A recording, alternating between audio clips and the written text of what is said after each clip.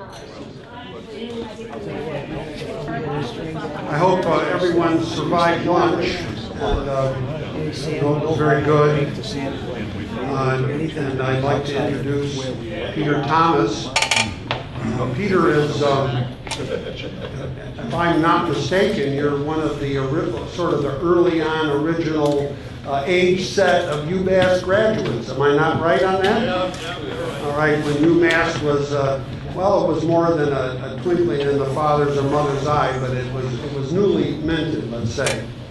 And Peter, I've always viewed Peter as interested in North American archaeology, of course, but of the later period. And you know, it's nice. I'm interested in the later period too. Just don't think I'm fascinated with the earliest stuff. But Peter, I always look to Peter for ethnohistorical data. I know Bruce Bork, his colleague, they share that interest. I'm sure he's going to give us an excellent talk. And it's a real wonderful treat that we have a scholar of his caliber living in the valley. Thank you, Peter.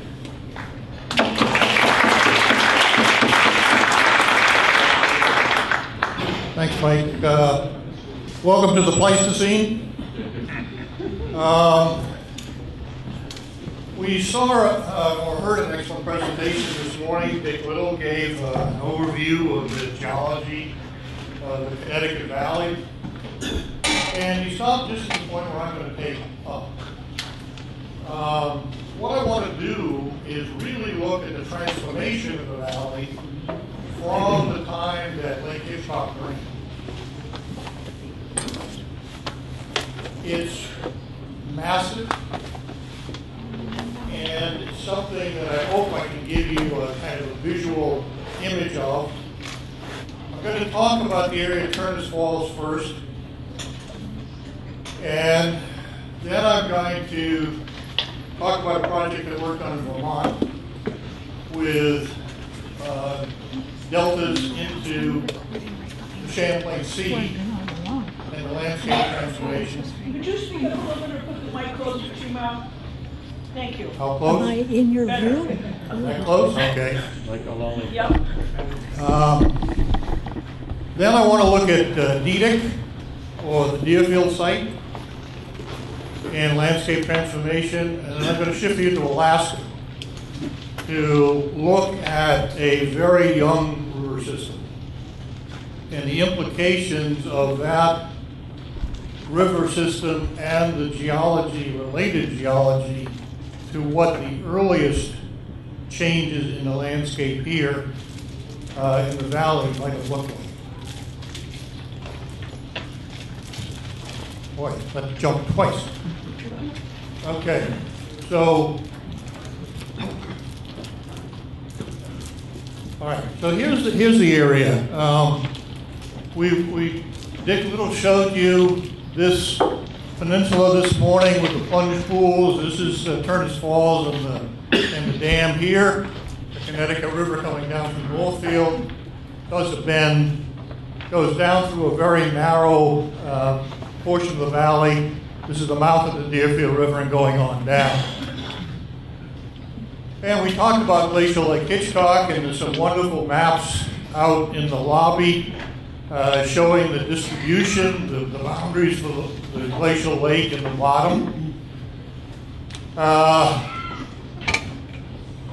Dick Little talked about the deltas into Lake Hitchcock with the top set and the four set beds. You remember those, and the sandy deltas? Okay, so looking at this area a little more closely, I couldn't get this thing to close, but basically this, and everything in the blue is the top of a delta that was flushed out through the Millis River system into Glacial Lake Hitchcock, which is sitting here. And this is, I'm going to use metrics, 102 feet, 102 meters above sea level.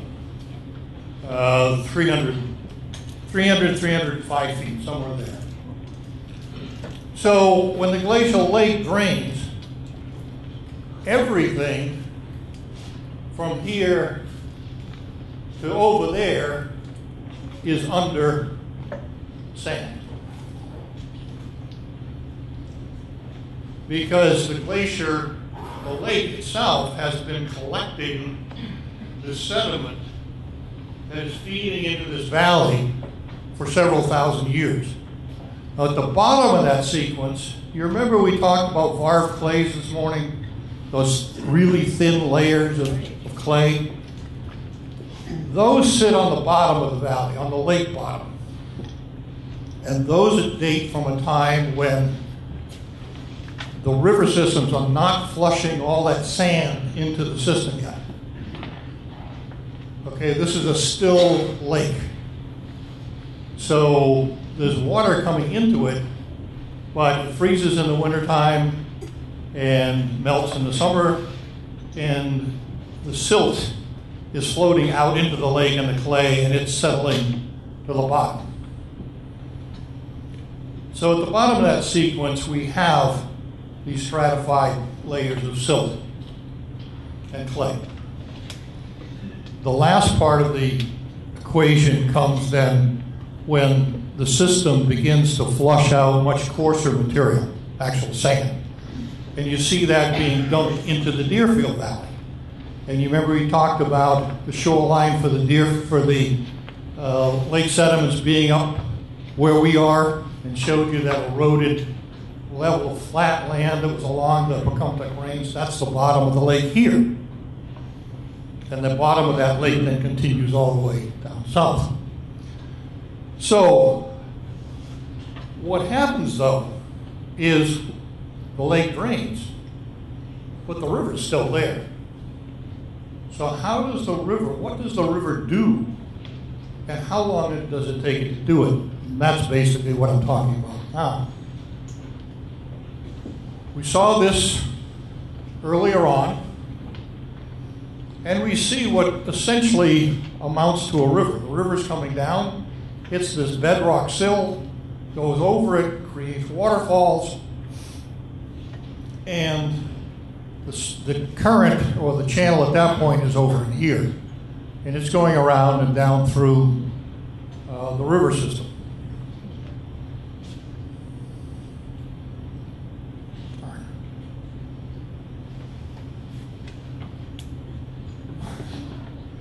Stay there. All right. So here's a three-dimensional view of this, looking from the same perspective. So what do we have here? I've drawn a cross-sectional line here. So we're at 100 meters here. We're at 100 meters here. We're at 90 meters down here. We're at 100 meters up in here. This was the bottom of the lake. The river since then has gone from here to here.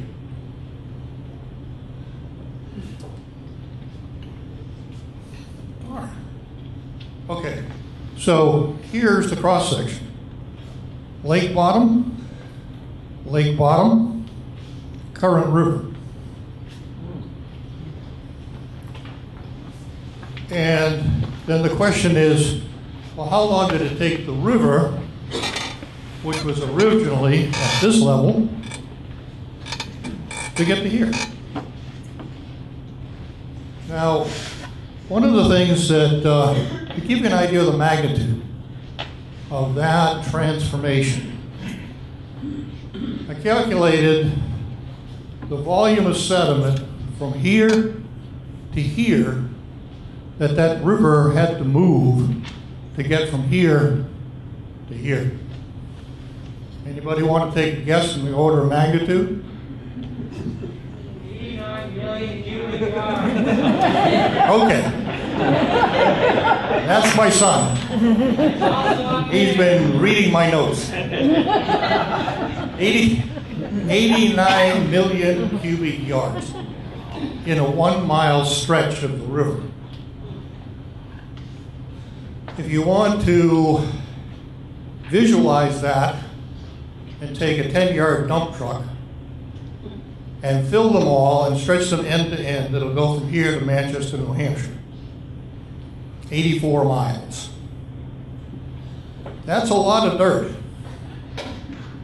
And that's what happens throughout the Connecticut Valley.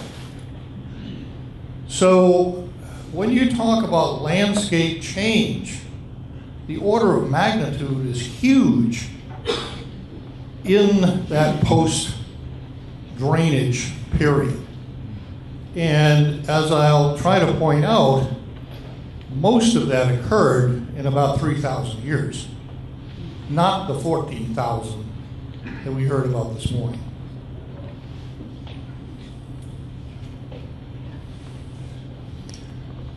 Just a bit of a reflection.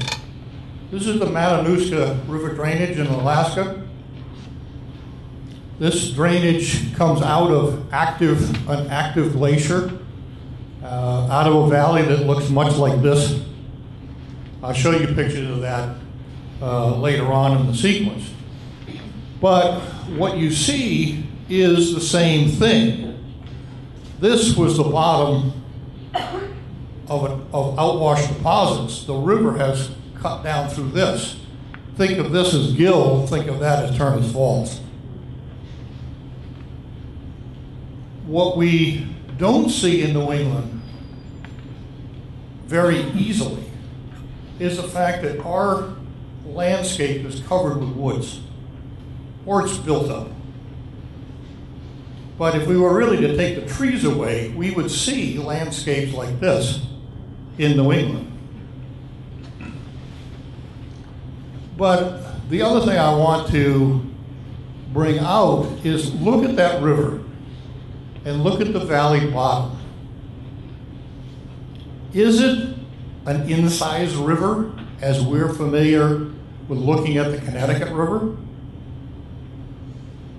No, it's a braided channel. It's a braided system. And that's what happens in young rivers, and that's what I'll come back to later on in the end. So what I'm going to suggest is that the early period of downcutting is in a river system that looks like that. And only later do we get a river system that looks like this. And that makes a tremendous difference in terms of the landscape as well. Because basically, when you go from side to side, whatever wasn't initially within that braided system gets left as the lake bottom. Anything within that system from the lake, from the edge of the lake that was cut to the cut on the other side of the valley, has gone through that transformational process. So if you take your two valley edge boundaries of where that system began to cut, anything within those two boundaries is younger than that initial cut. And that has implications for archaeological sites because they shouldn't be there. If it's, as the river is cutting down lower and lower, it's moving its valley shallow, wide, narrower and narrower. And so by the time we get to the late woodland period, most of the occupations can be anywhere because all of those different landforms have been exposed. So think about lake bottom. Only where the initial lake bottom has survived are we going to find the earliest sites, or above the lake. But within the valley bottom, it's going to be from where that river began to first cut back towards what was not lake, what was above the original lake bottom. So when when the river's down cut into this configuration with a single channel, then we begin to get terraces that develop adjacent to the channels.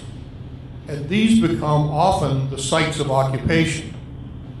And in Turner's Falls, let's see if what the next one is here. By the time that we hit the earliest European occupation in New England, at the time of King Philip's War and the fight at Riverside Falls, up until 1795, when they built the first dam on the Connecticut River, that's what Turner's Falls Dam, or the Turner's Falls, used to look like. So we have in the background plunge pools. We have the relic river channel that's filled in. We have, this is now Riverside. This is now underwater. The falls were never a falls as if you came through and dropped straight down a waterfalls like Niagara Falls. It was a series of rapids and smaller falls for about 1,000 feet with a huge flume running down through one side of it, with water just roaring down through there. This little piece of the island still exists. There was apparently a patch of low floodplain here that's totally washed away now. And the community, and right now there's a bridge that goes across from here, across from Turner's Falls to Gill. So that's the transformation that we're looking at. And the transformation that we must keep in mind when we're dealing with archaeological resources. Where are we going to find them? Where have they survived? Where's the most likely places to go look?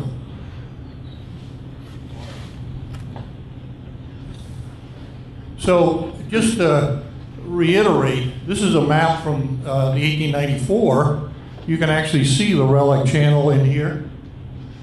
And this is, right here, there's a little rise where you can see it here. This is Burton Island. And the reason I bring up Burton Island is that Burton Island is actually made up of varve clays. So we know that this is the bottom of the sequence. And the river didn't cut through down some of those varve clays, but the varve clays are pretty tough things. And then you have the bedrock at the falls, and so that those falls have maintained that same level for thousands of years.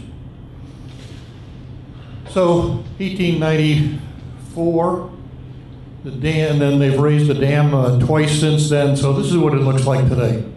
And then I'm going to shift into this area, because the question is, what's the rate of downcoming?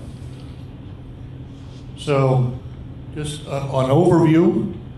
The submerged land, you can see the old channel.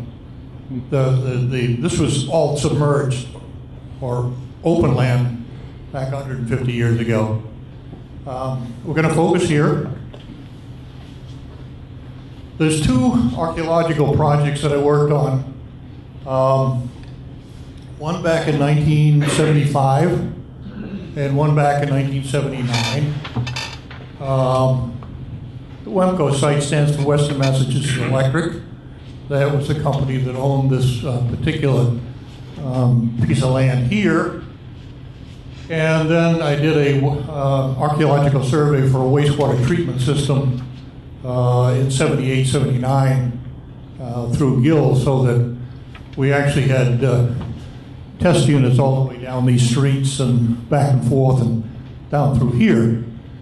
The important thing for our study, though, is the archaeological sequence, which you got at WEMCO. We dug 13 5x5 foot units all together, so we're in an area maybe the size of the stage here, not very big. It keeps jumping. Anyway, so what we get is a sequence of archaeological deposits dating from approximately 7,800 years ago all the way up to the point of European contact. The soil is 4 to 5 feet thick. It's coal black from all the organic remains that were left at this site. And the reason for it is, and you've seen pictures going back, is those falls were one of the most significant fishing sites on the Connecticut River for migrating anadromous fish, shad, salmon, alewives, eel, and a few other things that would have to navigate those falls. And it drew people from wide areas to that particular spot every spring. So you've got continuous occupations, one on top of the other, on top of the other, on top of the other, but over time building up enough sediment in there to actually build some depth. So at the bottom of it, we have what we call Neville and start points, the Neville ones being on the, with a particular stem here and these notches, and then start points being the more pointed points at the bottom. And these make up about the bottom 12 to 15 inches of the sequence. So what the implication of that is then that Wemco is a terrace upon which people are living as early as 7,800 years ago. So think about the lake drains at 10.8 by 78. The river is already almost in its present location in terms of depth.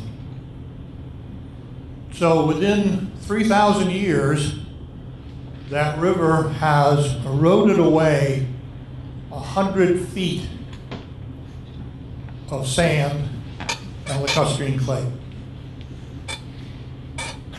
That's a huge volume of material and a huge change in the landscape. I'm just going to briefly go through, if some people just like to look at points. I apologize for the fact that these date to 1975, but if you recognize the points, you've got, these are some of the Otter Creek kind of stuff, Vosburg, Brewertons, small stem points. Some of the couple of terminal archaic ones down through here. These are our equivalent in this section of the Connecticut Valley of the Orient fishtails. Orients tend to be more like this, but we've got a broader stem variety.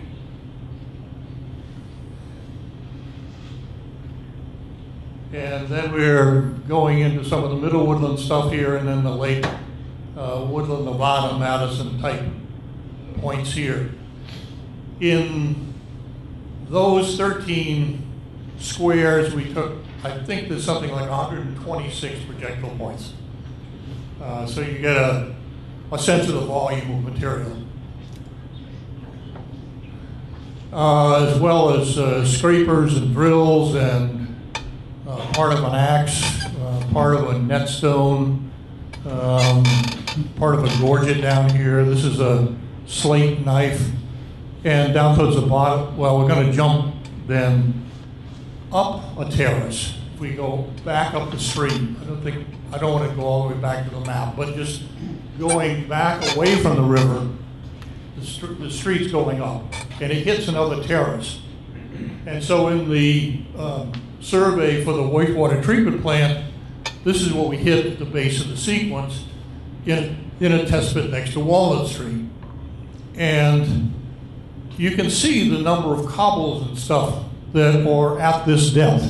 And you remember the pictures I showed you of the terraces that were beginning to form.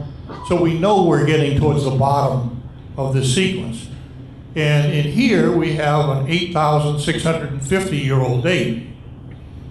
So we're almost 1,000 years older, and we're only back up one terrace. So now we've got 100 years of erosion in 2,000 years, not 3. And there's another terrace, and then then you hit a hillside. But one of the things that I learned doing archaeology for 40 years in New England is you have to learn to read that landscape.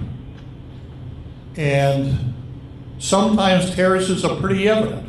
You may have, enough drop from me to the floor to actually see a terrace front.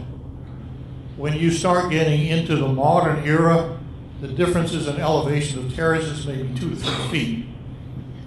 And if you don't have a good surface view of changes in the landscape, you'll never pick them up.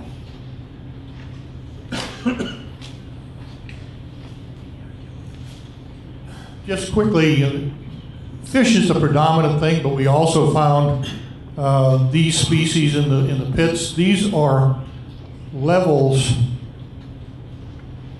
Boy, this area up in here, these are in inches. You got to remember, we didn't go metric in this country, and that for only a very short period of time. But most archaeologists today talk about meters, centimeters. That's how we lay out our pits, because we were actually mandated by Congress to do it somewhere in the 60s. I can't even remember when. But this was pre-60, so we're all working in feet. So, but basically that's the depth, 45 inches. And these are some of the cultural features. But fish fragments, fish vertebra particularly, and also something called a prootic bulla, which is it's a little round bone in the interior of a salmon or of a skull of a fish.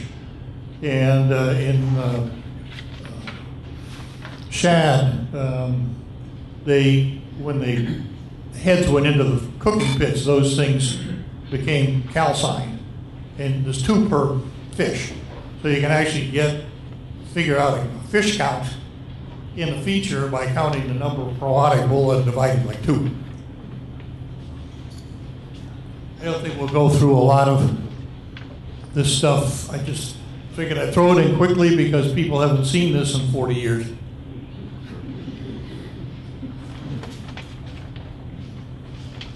Well, it doesn't seem to want to get me. Oh, there we go. Okay, so now for comparative stuff, just so we're not looking at some anomaly in Turner's Falls, just to see what happens. So I'm going to go up to Highgate, the Missisquoi River in Highgate, Vermont.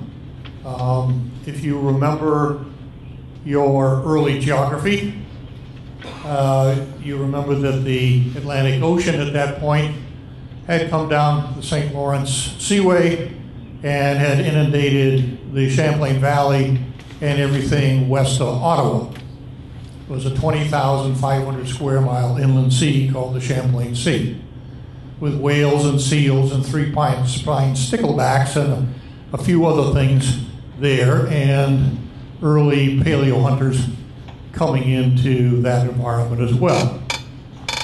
As Mike said today, we have paleo Indian sites beyond the maximum limits of the Champlain Sea and within the limits of the Champlain Sea. So there's transformations over time. There's 3 sets of deltas.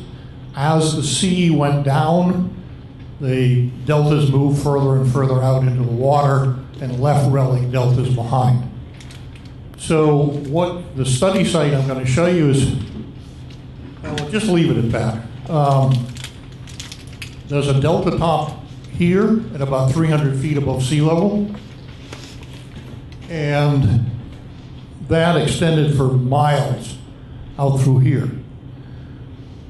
And then if you're familiar with the archaeological literature, the Reagan site, which was one of the first Paleo-Indian sites ever identified in the Northeast by Bill Ritchie, actually sits up on a hillside higher than the delta tops And then what we see is the Missisquoi River, just like the Connecticut River, has eroded from the delta top down to its present course. This elevation right here is at about 180 feet above sea level. So we've gone from 310 to 180. Same order of magnitude as Turner Falls. I worked an extensive number of sites along this section of the river system and had a backhoe trench that ran from the river back into the terrace sequence. There's a terrace here, there's a terrace top here, there's a terrace here, and you can see some of the terraces left earlier up from here. The thing with the trench is that what we find is when you get down and you dig a trench below the water table, logs survive. We have a series of dated logs between 1100 and 8,000 years ago that actually mark the river banks as that river has moved from the interior terraces out towards its present location. And we find in some instances that river is moving at 100 feet a century, at 10 feet a century, and we find that there are other time periods when it moves about 3 feet in 2,000 years.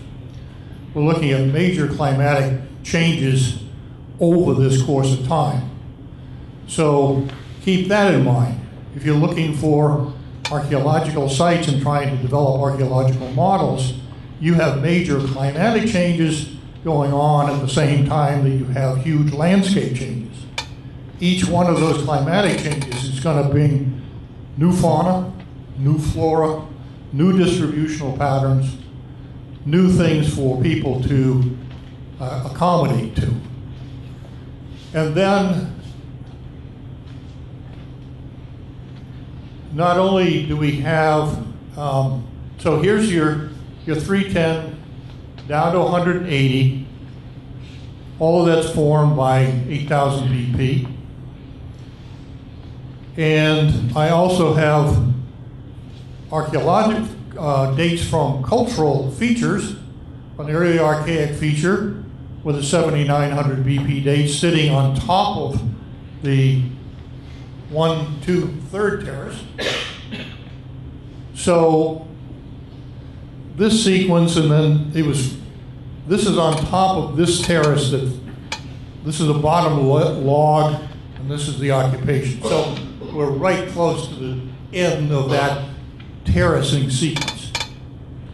And then I've got them, we have extensive woodland period sites through here. But the point is that it's done this amount of incising in 2,000 to 3,000 years.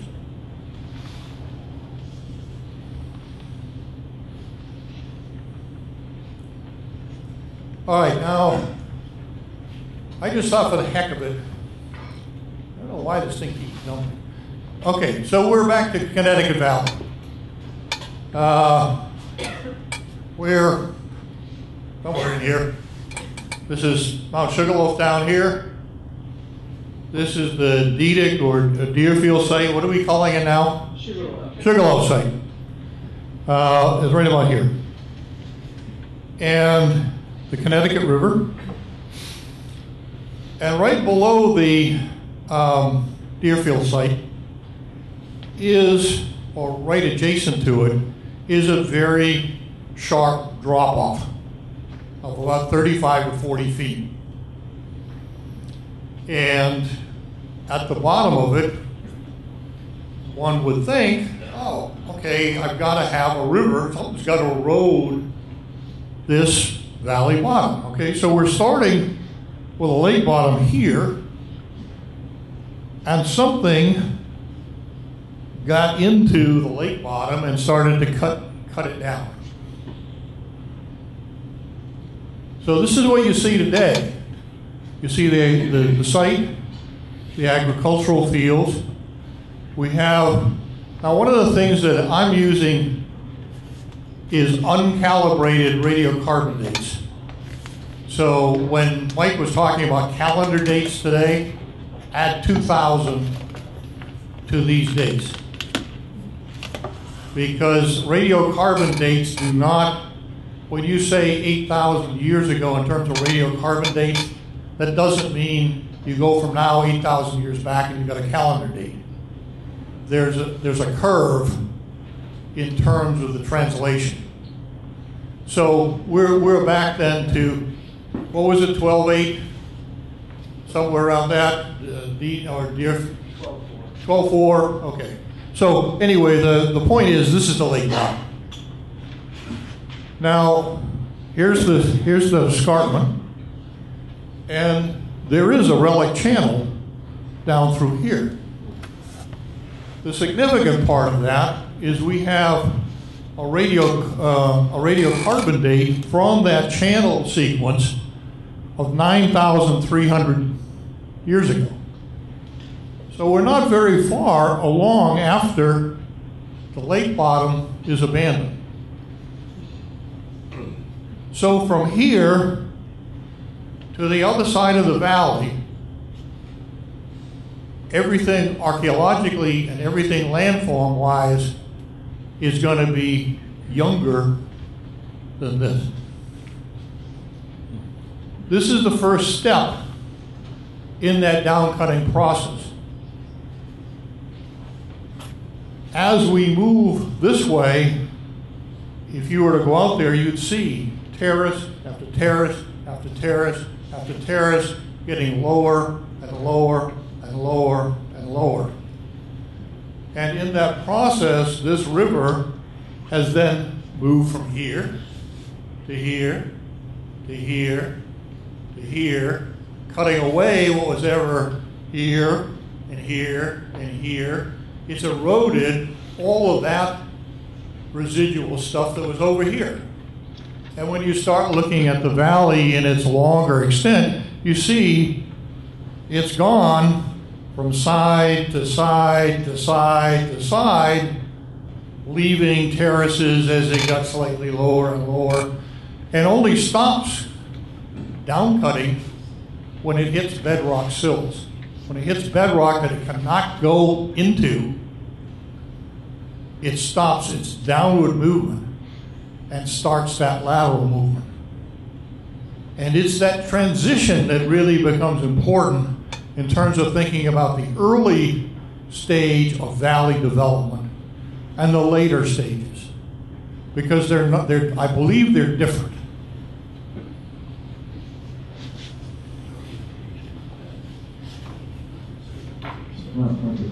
This way works a little better. Back this way? Sorry, back which way? Back to the blue. At the computer in the booth. Perfect, guys. Well, I've been pointing over this. Or the computer for one or the other.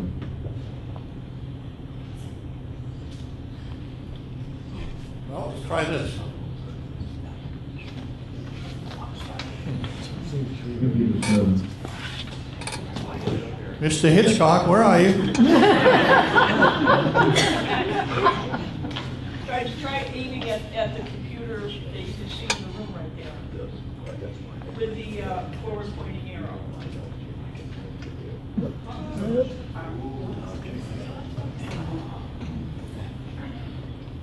Want to just click them for me? Okay, we're going to click. Okay, so here's my cross section. And the same thing as Turner's Falls.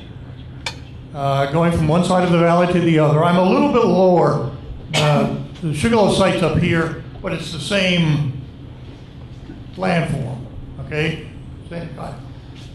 Now, here's your cross section. Bottom of Lake Hitchcock in the red.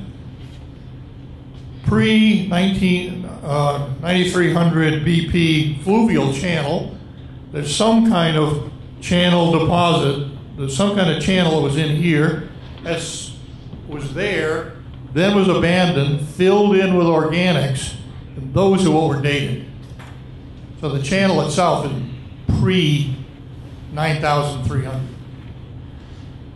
And then a series of younger alluvial terraces. You can see them down across the valley floor here. So, give me back one. Yeah. I'm going to take you to Alaska. This is a young river system that is in the process of formation. It originates in a flow of active glacial ice that runs down through here and then flows into a large bay. Anchorage is down here somewhere. Very steep mountains, but actively fed. Go ahead. You can see it here. This is the glacial front. It's coming down this valley, and it's full of debris and stuff dumping into the river system down here. Go ahead. You can see the downcutting that has gone into this valley. These are sandy bluffs. It's already gone through 100 feet of sand, and the river system's down here in the valley bottom. You can see some of the outwash sands here that it's cutting down through. These are the same kind of sands that you're seeing in Turnus Falls. That delta that filled that whole valley bottom. But look at the river. Whoops. Look at this, not single stream, but braided streams from one side of the valley to the other. And this stream is about 80% the width of the Connecticut Valley in the cross-section at Deerfield. So we're not looking at a small stream that's braided this way. We're looking at something pretty extensive. This is a topographic map of that section of stream. You can see, particularly here, the extent of the braiding, these channels. And every year they're going to change. But they don't change in the sense, well, they do. About every year they change. Because one of the things that's true for a river like this is the streams are about this deep.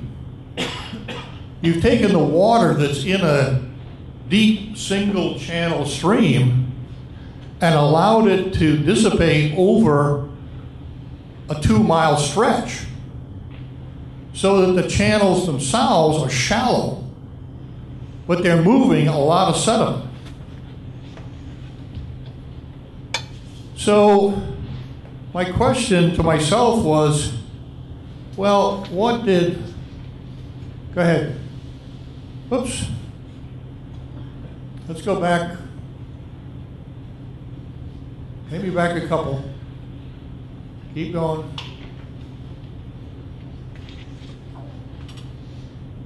Okay, next. Okay, so this is what it looks like from an aerial photograph. You see a lot of those channels are kind of obscured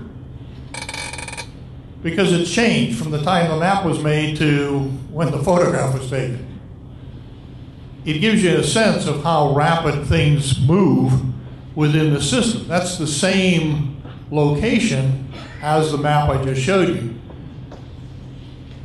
Go ahead and put the next one on. What I want to suggest is that at the time, for the first 1,000 years anyway, after the glacial lake drained, the Connecticut River system looked like this.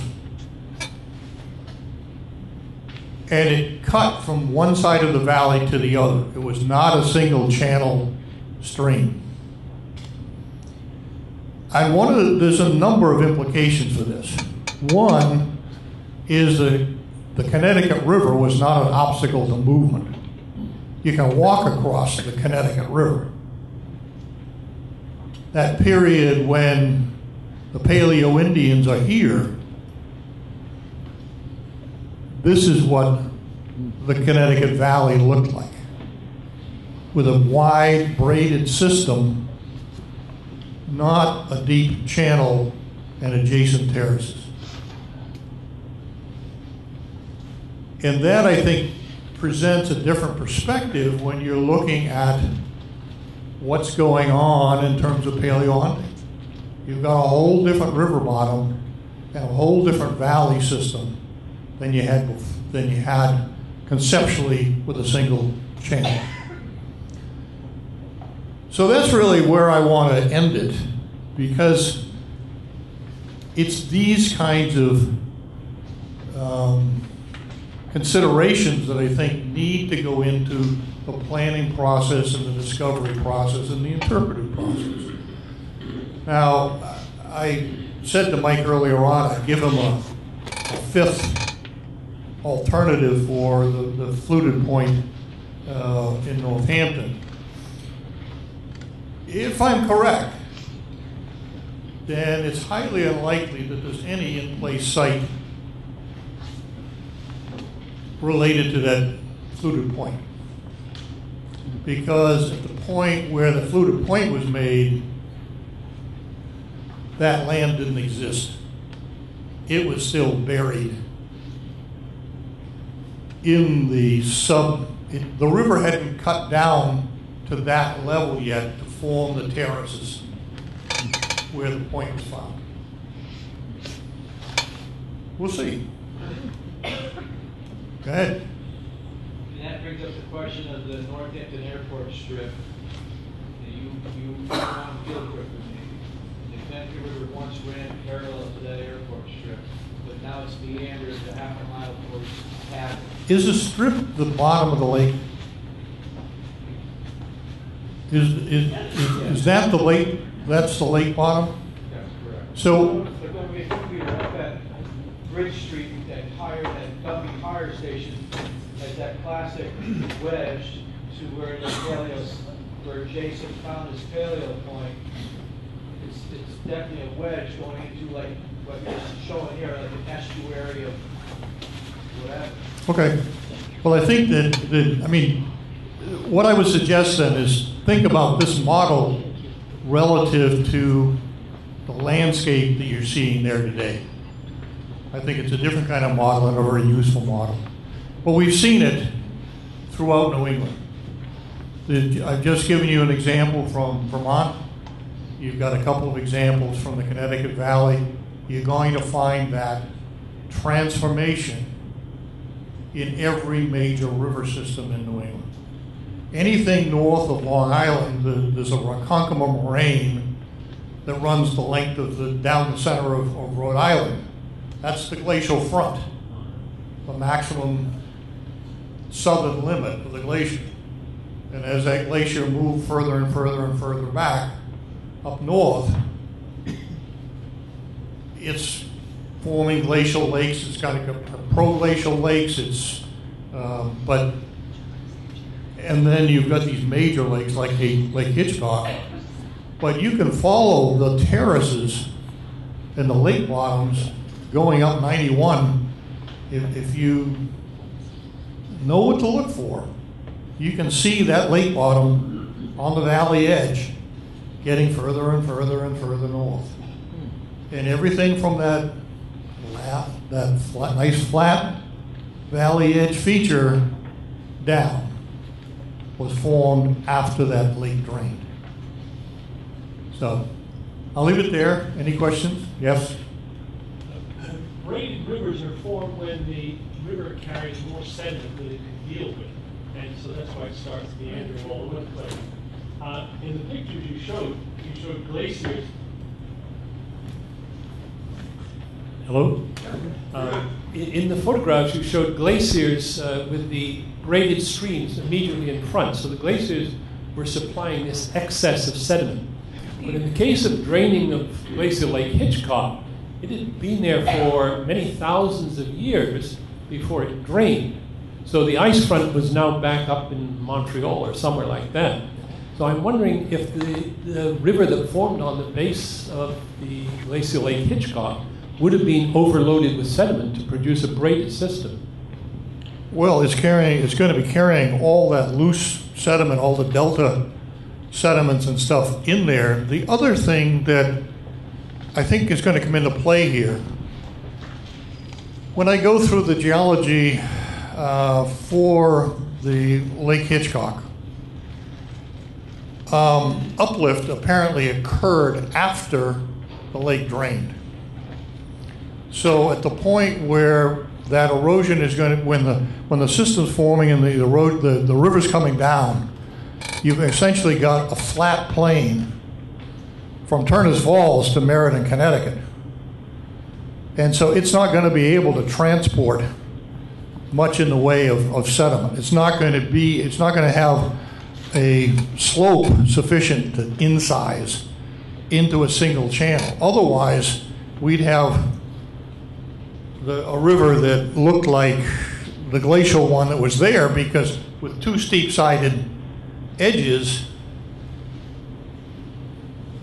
because it would just incise and couldn't go any further once it incised that far. I think we're dealing with,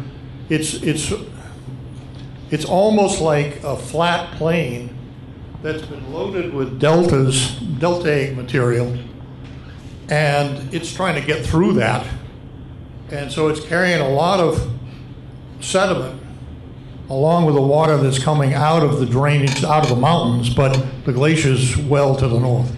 Do you know if there's any data on the suspended sediment load of the Connecticut River today, and whether that load would be sufficient to do the amount of erosion that you showed took place at Turner's Falls? In other words, do you have to have an exceptionally high erosion rate then, or is the sediment load that the Connecticut River now carries sufficient to be able to cause that erosion back then? I don't have the data. A really good question. I think what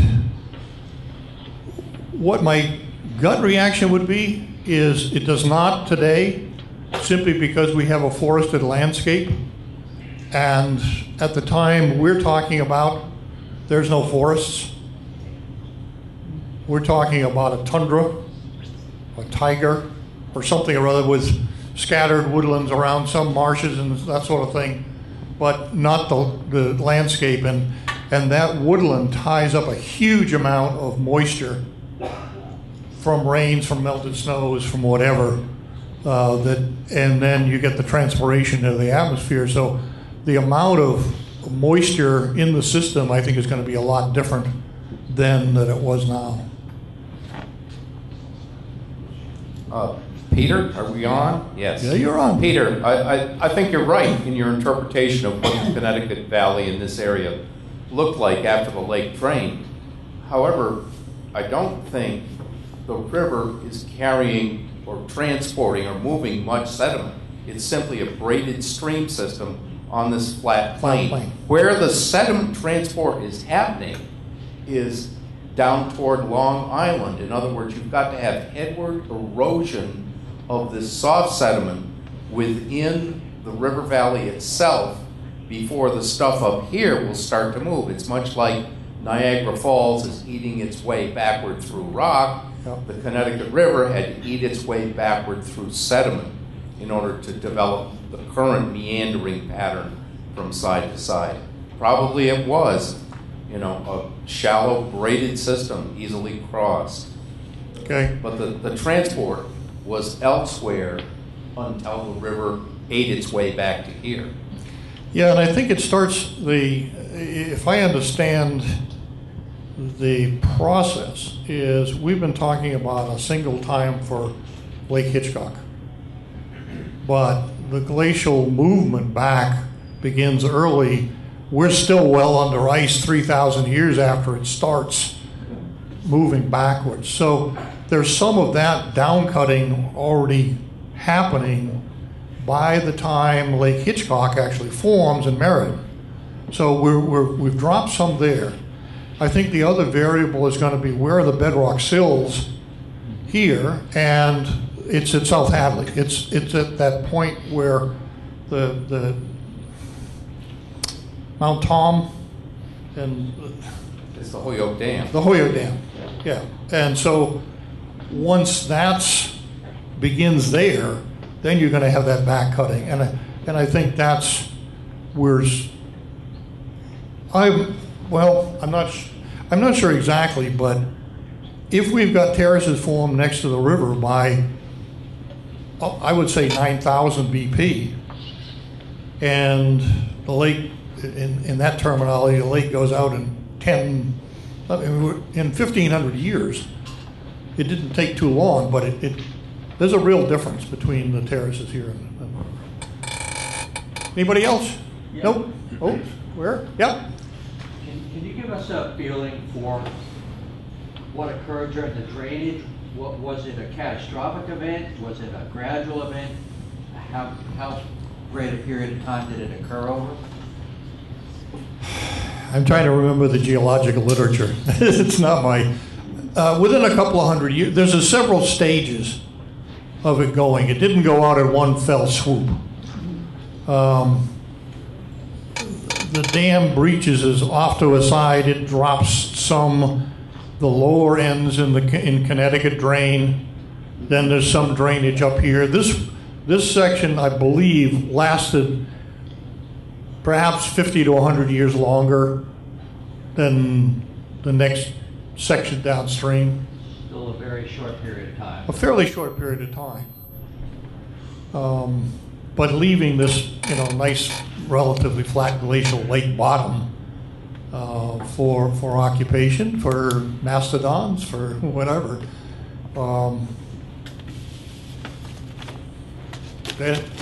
You okay?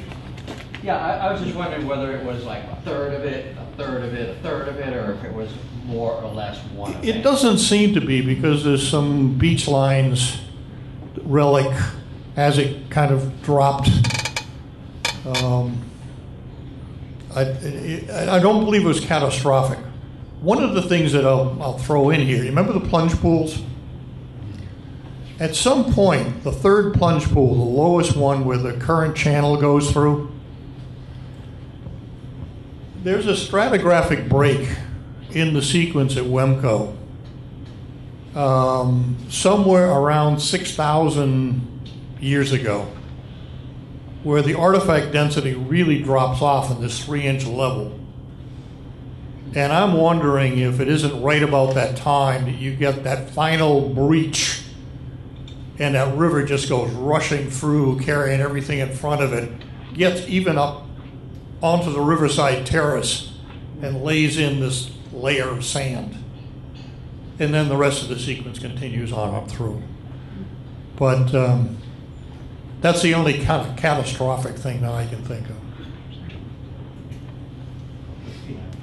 Oh, hands all over the place. Yes, Al. I'm trying to figure out when Lake Hitchcock goes down, when the water disappears, and you said that the land raises up. And what is causing that underneath is to make that land come up? Okay. It's called glacial rebound and a crustal rebound. And essentially think of it as this. At some point we got 1.5 miles of ice over us. That's a few pounds of ice. Think of the earth as a basketball. Take your 2 thumbs, push on the basketball. You're applying pressure. That's the poundage. Take your thumbs away, and the basketball bounces back. Now, admittedly, it didn't come back in half a second, but that's the concept. So that the reason you have the Champlain Sea in the Champlain Valley and all the way west to Ottawa is the same process. The weight of that glacier had depressed the St. Lawrence lowland below the level of the Atlantic Ocean.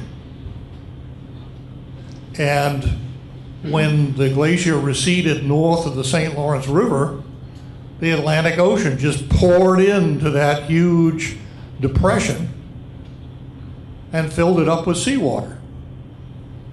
And the whales came in, and the seals came in, and people came in.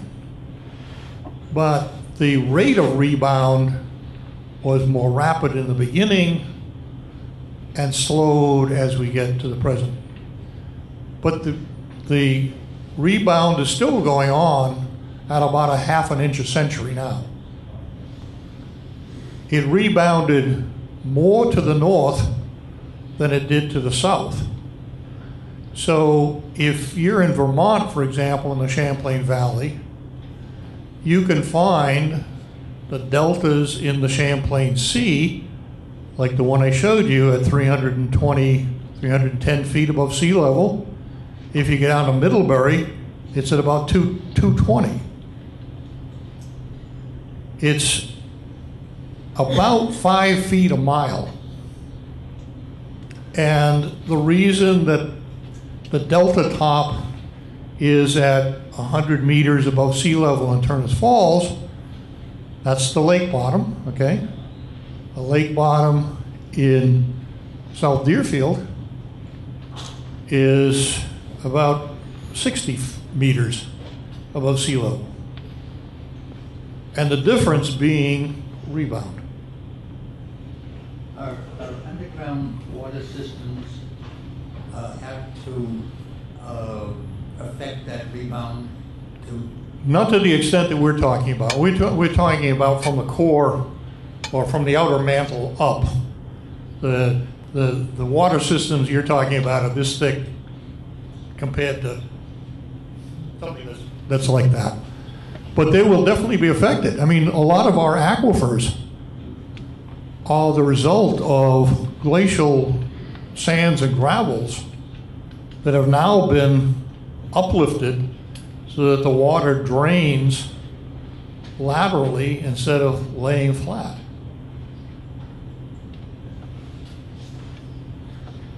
Peter, this is a critical point.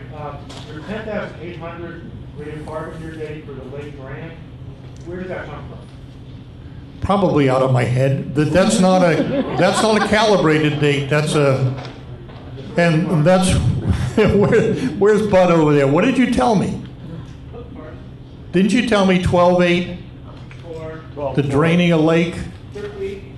What we did was we went with 17,000 years when it became dormant, and it had been drained by 13,000 years. So for about 4,000 years, the lake process began filling and it ended. It drained. Okay, but the difference is that I'm using uncalibrated dates which are 2,000 years younger.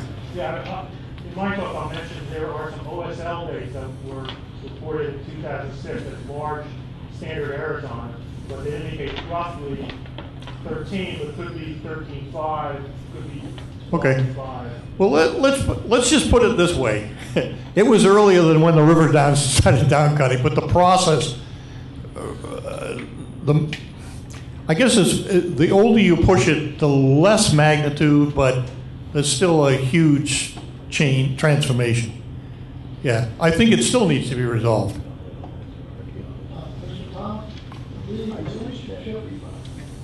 The relationship of the Turner Falls Airport, is it the same as the...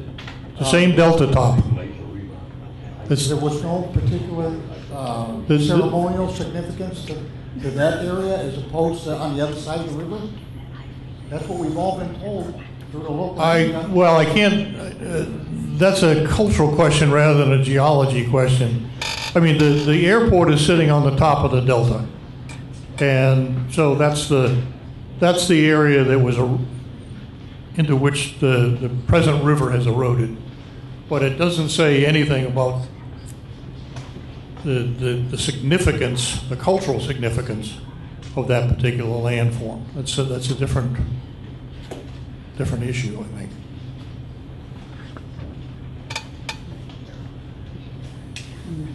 Now, during the draining stages, is there any evidence to suggest that it refilled at all during, no?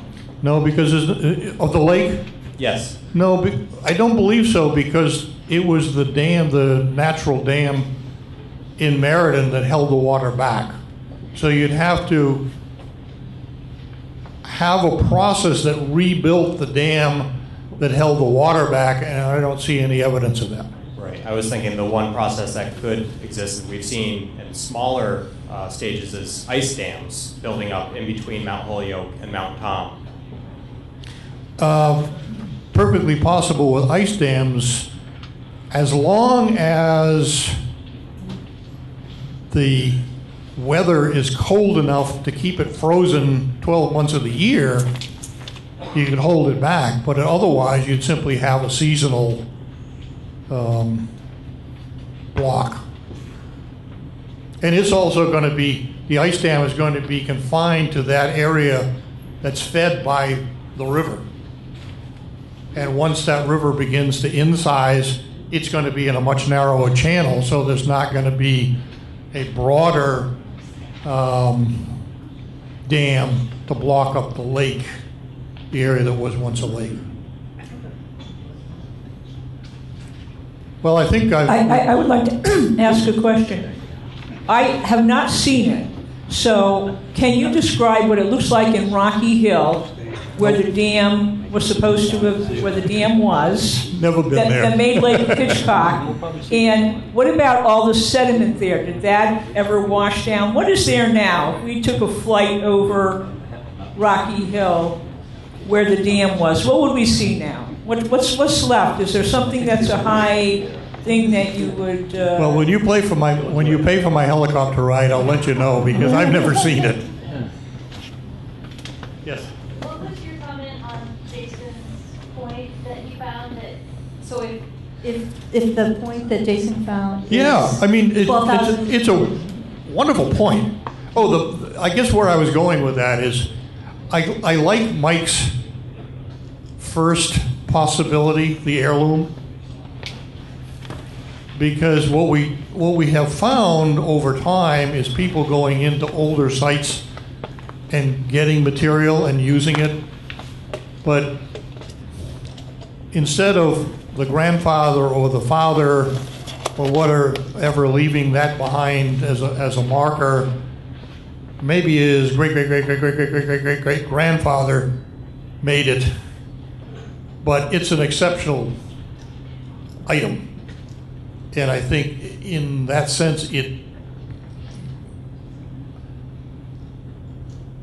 assumes a cultural value that far transcends simply the fact that it's an artifact that somebody picked up.